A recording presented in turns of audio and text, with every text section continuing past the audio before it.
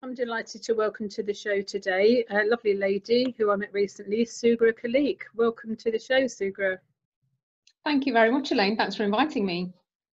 And I have to say, although the listeners won't see this, you've got absolutely beautiful skin, and that's part and parcel of what you do as a holistic therapist and trainer, isn't it, within the spas? That's what I do, and the skin's become a bit of an obsession, really. So luckily, it kind of works really well with my work as well. It's been a long-term project, with having suffered with a lot of skin issues myself. So most people that I interview on the programme have all come to what they're doing today as a result of something going wrong in their life, and then them learning and training and so on and so forth. So tell us about your story then, Sughra. I didn't really get into the holistic spa field until after about the age of 25. I knew there was always something there about it that I wanted to do. So the age of 25 for me was a fair while ago. So it was something that in the background was just always talking to me if I saw anything relating to aromatherapy, holistic healing, skin related things. And I worked at a university in Derby at the time, and I just felt, I know that I want to go down this route, but I never actually really thought of it as a career. You know, when something's a passion, you don't always think of it as a career or think how it's going to turn into a career. So a great starting point for me was, you know what, let me just go and learn some of these therapies, because I'm interested in the healing aspect, but I'm interested in the business aspect, because I think this is also going to become a big business.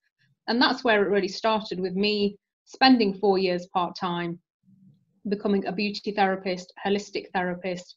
And actually I suffered with really bad acne in my 20s, 30s and 40s. And I'm probably one of those people, I tried everything over the counter, everything from the doctors, I couldn't say online, because at that time there wasn't the online, and just tried everything from medication to holistic therapies, traditional, non-traditional, everything. And it just got me into the spa business world. So I feel like this has been my lifelong career, even though it was my second career, really. What was your first career? So I worked in administration and worked at a university for 10 years, which I absolutely loved. And you know, when you look back at something and you think, I think, well, that was the making of me, and I never really appreciated it at the time. So when you're 18 and you get thrown in headfirst to deal with something because somebody thinks that you're probably capable and you can do it, but you're not, you're just learning on the job. So dealing with parents, students, academics, so dealing with the whole array of people and the way that they work and the way that they think, you learn a lot in that time, and you get a lot of responsibility put on you. And being in admin, actually, it makes you organized and makes you see things in a certain way. So when I've worked in business later, sometimes I've been baffled at skills that people need to pick up, because I think I took for granted what I learned in that time, but it gave me such a solid base. I have this thing that nothing is ever wasted. It doesn't matter what you do, how you do it, who you do it with, nothing is ever wasted. I think, you know, I now live in Portugal most of the time, and I'm now using information that I first came across nearly 40 years ago. And I find it quite amusing, the fact that I can now use this transferable knowledge that I've learned all that time ago, never dreaming that I'd be using it today. So yeah, I'm with you on that. And you said 20s, 30s and 40s. Yeah. I have to ask how old you are. You barely look 25. Well, exactly 2 weeks ago I turned 48. Wow. Well, congratulations on your birthday. So you're a fellow Aquarian then? Yeah, I'm an Aquarian, and I think, you know, like I do always say to ladies, that I'm not someone who says there's anything wrong with lines or wrinkles or you need to get rid of them. It's not that. When I ask most people what they want to look fresh and radiant and not tired and just have the best skin they can have, because we're all born into a skin that's susceptible to different things. So your skin is always a work in progress and susceptible to different things at different phases in your life. So I really help women to understand that and manage it the best they can. Brilliant. And people don't realise that the skin is our biggest organ, isn't it? Yeah, and it's subjected to everything. So it covers everything, it holds everything in, it's the first thing to face everything. it collects a lifetime of, you can call it debris if you like, or memories, or both. So sometimes we don't treat it very well, and it shows all of our scars, it shows everything that you've been through. So it's having an appreciation for it. And I don't even really like to say imperfections. I don't like to use the word anti-aging, because they're just character. It's just everything about yourself. There was probably, I don't know if you remember him, with the Sid James in the Carry On films. Yeah, he had a face that I call a lived-in face, and some people do have those kind of craggy lived-in faces that it does say everything, doesn't it, about them, and wonderful faces. Yeah. So what kind of therapies do you do? I'm qualified in quite a lot, but my real passion and the things that I still work as a therapist in those fields is facial, so advanced skincare, reflexology, and a few advanced forms of massage. So one in particular being Indonesian massage, because it's powerful, it has a great effect for the customer, but on the side, when I teach it as well, it's a great therapy that therapists can deliver without exhausting themselves. So you're delivering a great result, but you're also looking after yourself at the same time. So you teach therapists on a whole wide range of activities? Yeah, so before I probably did it predominantly abroad. So this was mainly in Southeast Asia and the Middle East, but now I'm based mainly in the UK. So it's teaching people who are existing therapists, either face therapists or body therapists, to improve skills that they have and to develop and to empower them, or to teach them something brand new that they've not learned before, to either make them a rounded therapist or give them appreciation for a new skill, which sometimes makes sense for the business, sometimes it doesn't, it just depends. A lot of people think that having a massage is a waste of time and it's indulgent. Well, how would you respond to that?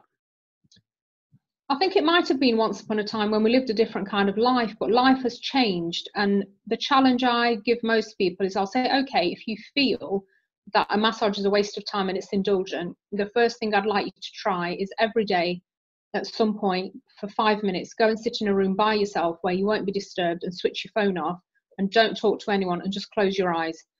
And if you can do that, let's see what happens as a result of that. And most people find that quite a challenge and they realize that they never do it. So because of the lifestyles that we've chosen to live and all the external factors that affect us, it's become a must, because we all need that me time, quiet time, recharge your batteries. Your mind actually needs quiet time to work and solve problems and to give you solutions and to give you new ideas. So because that space is so limited in our lives now, it's almost become essential. I wish that I could give people a prescription of, right, this is for your monthly massage, you need this. I would say to my customers, once you book, be very afraid. It'll be very difficult to cancel, because I need a good reason for your benefit, not for mine.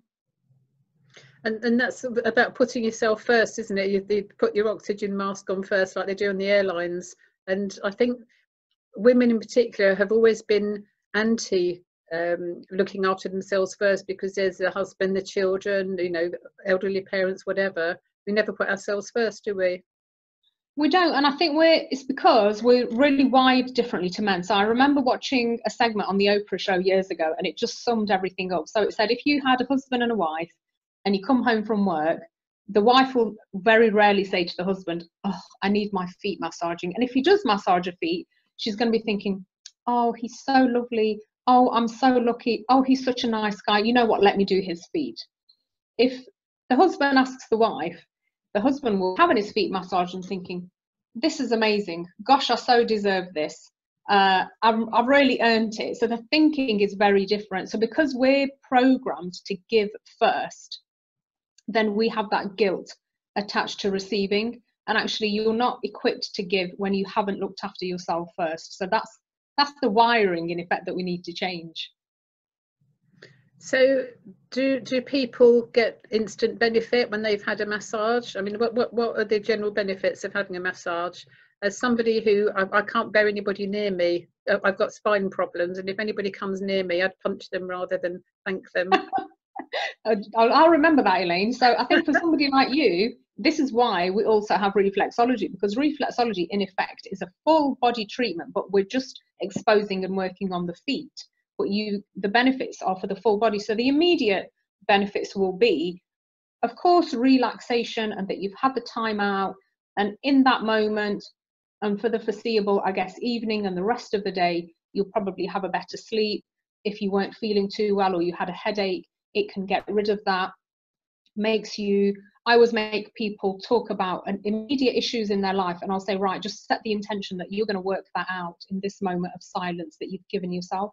So those immediate benefits definitely happen. And I'll often get reports of, I had a great sleep and I haven't slept properly for 2 weeks, or I felt really energized the next day, or actually I just wanted to go home and do a bit of work and I felt great and I was productive. So reflexology, how does that work? Talk us through the concepts. I've had reflexology, and again, I've had double bunion surgery, and I've got metal pins in my feet, and I'm not blessed. So, but I've had a hot stone reflexology session, a couple of those, and they were absolutely lovely. But the person was very, very, very careful with me. Okay, so I mean, firstly, I'd say it dates back more than 3,000 years. So there's evidence of the ancient Egyptians working on each other's feet for healing purposes. And maybe it dates back further than that, but that's how far back we can trace it. They date further back, but that's the evidence that we have. And it's based on the principle and the belief that your feet are like a little map of your body, and all your major organs and body systems can be mapped on the feet. And so it works on similar principles to, let's say, acupuncture, shiatsu, that there are energy meridians that run through the body, so right from the tips of your fingers to the tips of your toes. And what reflexology does, by applying pressure to certain points in a set sequence, is it promotes homeostasis. So it promotes balance by clearing the energy channels, by stimulating the circulation, and it may also help to pick up imbalances that are happening in certain parts of the feet. So it's amazing for people who, let's say, they don't want to have a body massage or they can't have one, but actually it's much more powerful than just a body massage, and people use it for all sorts of ailments such as IBS, migraines, problems with the monthly cycle. It can be used to treat women who are having fertility issues or going through IVF. So it's huge in that arena as well. And so for me, it's probably my favorite treatment to offer and to teach. How can it help people with IBS and infertility? So if you look at the feet anatomically, actually your foot is pretty much a direct reflection of your physical makeup.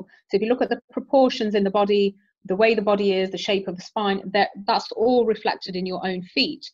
So let's say you're working on the digestive area when you've created your map of the feet. Working on that area will help with irritable bowel syndrome, because you're working in that energy area, you're clearing the energy channels in that area, and you're clearing blockages. And because your feet have something like 3,000 nerve endings, this is what makes it much more powerful than actually a body massage. So for the recipient, they'll experience a lot more, I guess, after effects as well. So, without giving too much information, I will say, wow, that really made me go to the loo much more than normal, or I felt that I had a real detox and I feel much better. So if people have it regularly, this is when they'll really experience the longer term benefit. Interesting, you use the word detox. So I hadn't realised that it had detoxing effects, but when you think about it, the process you go through, it would make sense. So yeah, definitely. How do you deal with people with cancer, for example? Because that's my sort of specialist area, supporting people through recovery from cancer. So how would you deal with somebody from a cancer perspective, or in fact, are you able to support people with cancer? I think it depends on you, and what happens is there's a lot of scaremongering. So there'll be a lot of, right, my insurance doesn't really cover me to work on you. And I feel often that if someone is undergoing chemotherapy, they're suffering from cancer or any other illness, actually that's probably the time that you really need that treatment, and for someone to actually care for you in that way. So the things to be aware of is what reflexology can do. So if you're on any medication, it can make that medication work faster in a way in your system. That's not to say it's going to make the healing process faster, it might speed up the effect of it. So sometimes we're careful if someone's at the early stages of chemo, because you're boosting the circulation so much that it might make them feel more ill initially. So, you know, let's say if you had a headache and somebody massages your head, and actually it could make you feel really nauseous. In a similar way, it could do that. But if somebody is performing okay on the therapy, you can adapt the reflexology, so you can make it less stimulating, you can make it lighter, so you're doing it much more for relaxation purposes. And then as they come to the end of their chemotherapy, then you could start to work into your normal reflexology routine. Okay, and how about massage with cancer? I would say that I'm much more likely to give somebody a massage rather than reflexology if they have cancer, because the way to look at it is, I'll say to clients and to students especially, look, if your client has cancer and she's at home and she's had a shower and, you know, she spends 20 minutes applying body lotion, or she asks her partner to give her a little bit of a massage because she needs relaxation, it's actually no different to giving somebody a body massage. There might be certain movements that I would leave out, so I probably wouldn't work around the lymph nodes too much. I wouldn't make it too stimulating. I would make it just much more lighter and for relaxation, because I think the thing the person needs is that healing intention from your hands. So you've decided for their greater good, you're giving them this treatment to help them, and that's what it does. So there's a lot of adaptations that you can make. Which is really encouraging, because there's so few oncology masseurs that I've met, and I know there are some specialist trainers that train people with cancer, because obviously, as you say, certain movements are, you know, complete no-nos. But it's nice that you've got that all-encompassing approach. But again, that goes with your experience, doesn't it? And I think so, and I think it can just be a confidence thing. So often when I've worked in spas, therapists will come and say, oh gosh, this person's diabetic, or they're this, or they've got high blood pressure, and it's just a confidence thing, really. So firstly, it's knowing how to be very realistic and talk to the person, make them feel comfortable, and that actually everything that you're doing is for their benefit. And if you're not going to do it, it's going to be because it might be detrimental to them in some way. So it's establishing that rapport, and then from the years of experience, obviously you understand that it's not going to do any harm. Actually, you can just adapt it, and they really, really need it at that point in their life. So what would be your top tips for people to relax? I'm saying people, it sounds as though predominantly you work with women. Is that right, or have I misunderstood? Yeah, I do. So what would be your top tips for relaxation? Do you mean in terms of therapies generally, or lifestyle? Lifestyle. So I think it really starts from the moment that you wake up, because I think what happens is you can launch yourself into your day, and I think establishing a daily routine is very important. So one of the things that I follow a lot of work of other people. You know, none of these things are things that I've invented. I just read a lot and study a lot. So I don't know if you've heard of SAVERS, which is an acronym for, I guess, a routine of what you can follow throughout the day. And it really starts with having a moment of silence in the morning. So I think if you jump out of it and you launch yourself into your day without any thought or concept of, okay, what did I want to achieve from this day? What am I going to put into this day? Then the day will just follow suit. It'll just be crazy. You'll be run ragged. You'll have been dictated to, rather than having any level of control. So I feel setting intentions for your day, having moments of silence throughout the day, especially when you have a moment of panic or high stress, whether it's work or family related, is to never underestimate that at any point in the day, you can go and sit by yourself and you can have 5 minutes, and it could be in the car, it could be hiding in the bathroom, it can be anywhere, and to give yourself that.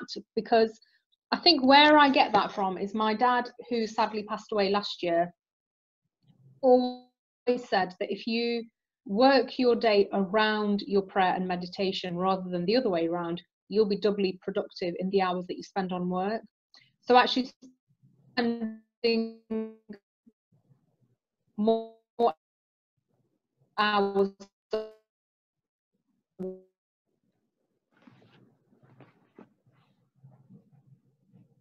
meditate. And if you put those things in place first, you'll be doubly productive in your day. So what I try to motivate and inspire people to do is, look, have a planner, write your 3 key things that you need to achieve for your family that day, and 3 things that you need to achieve for work that day.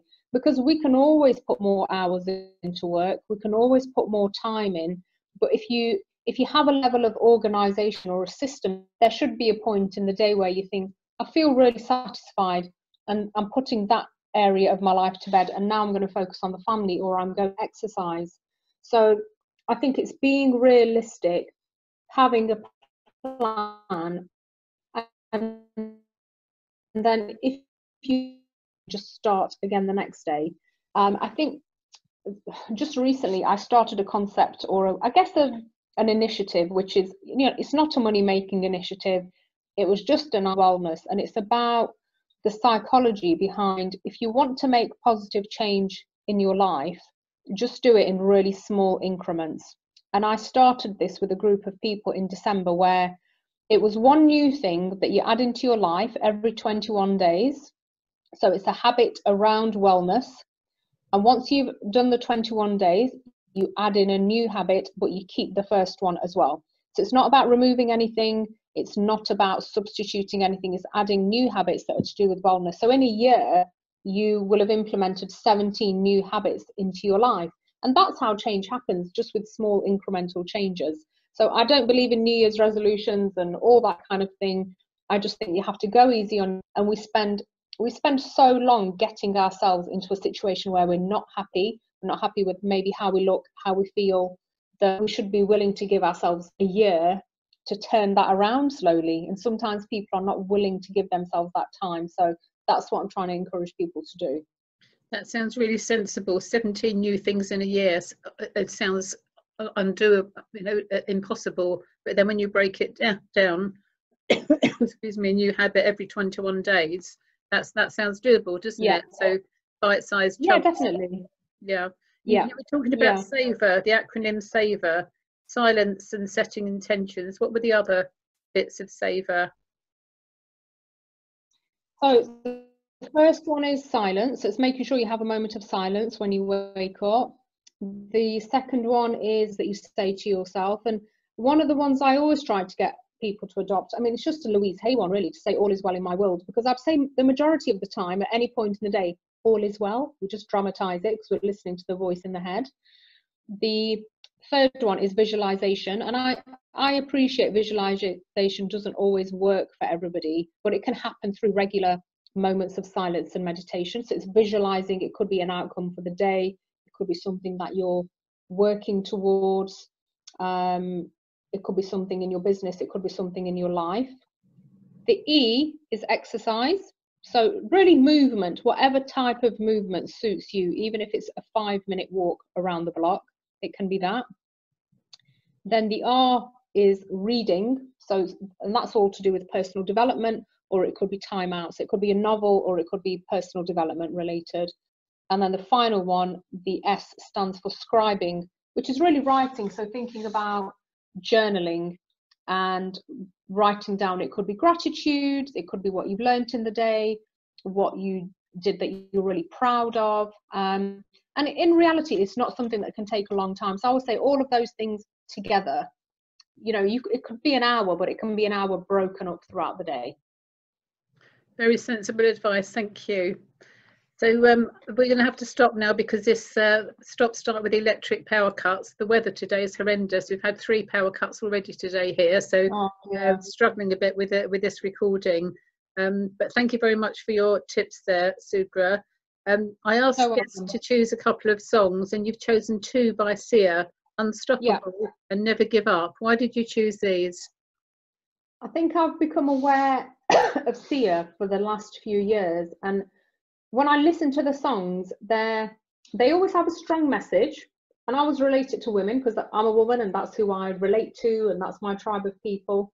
But the way that she sings and the emotion that she conveys, it's almost very much like unstoppable, never give up, because in life you are always going to face hardship.